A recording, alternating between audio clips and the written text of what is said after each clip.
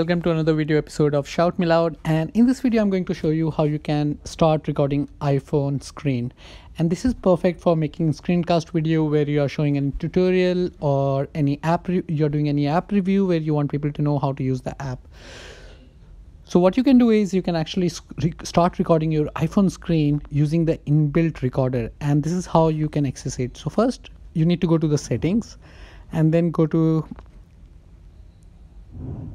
Control Center, click on Customize Control, and here you will see this option. Usually it will be here somewhere here, record screen recording. So just click on plus icon and it will be here. So once it's done, what you need to do is when you want to record the screen, you simply press it up and then you click on this icon. So in my case the recording is already on, but you can long press this, and what it will do, it will bring up the settings.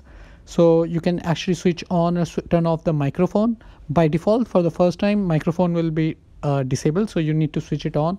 And once it's done, the screen, it will start recording the screen. Once you are done, you can actually just simply click on it. It will stop the recording, and recording will be saved in your iPhone photos.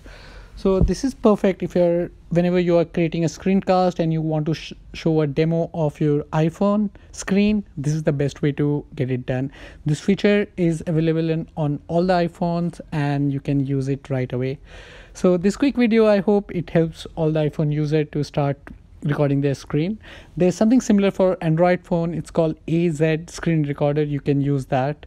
We'll talk about that in the upcoming video, but for now, let me know how you like this video, and if it helps you, do share it with other iPhone users.